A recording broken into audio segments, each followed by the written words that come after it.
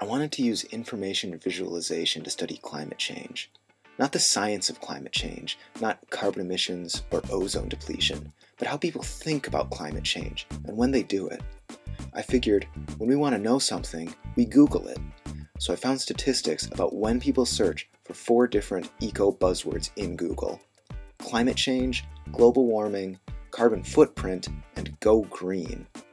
I entered these terms into the Google Insights tool and analyzed their popularity in searches for the last 6 years.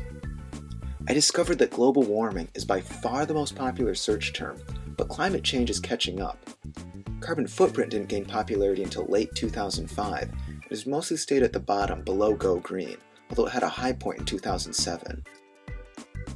I also discovered that the popularity of searching for all 4 terms follows the same pattern every year. Searches start the year on the rise, peaking around April.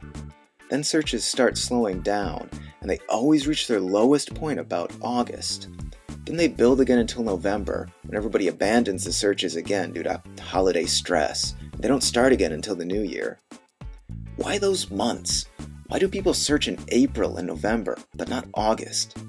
To see if the pattern affected all Google searches, I tried some dummy terms. Well, I found some correlation. That specific rhythm of searching seems to only affect environmental buzzwords. So what's going on? Well, we start the year thinking positive, trying to make changes. Lots of us are also getting sick of bad weather. But then the weather starts to improve, and we take vacations and walk the dog and water ski and forget we were ever worried about climate change. By the time summer is over and the school year's about to start, we've got other things on our mind.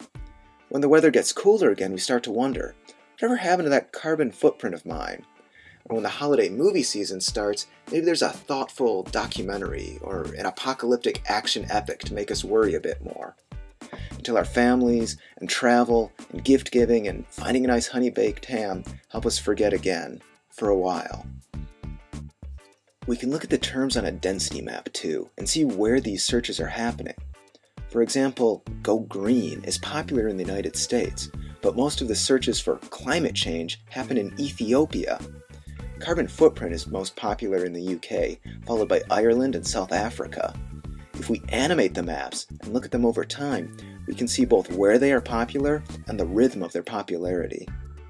We can see patterns within the United States as well. Some states like Florida see regular surges and declines in the popularity of the term climate change.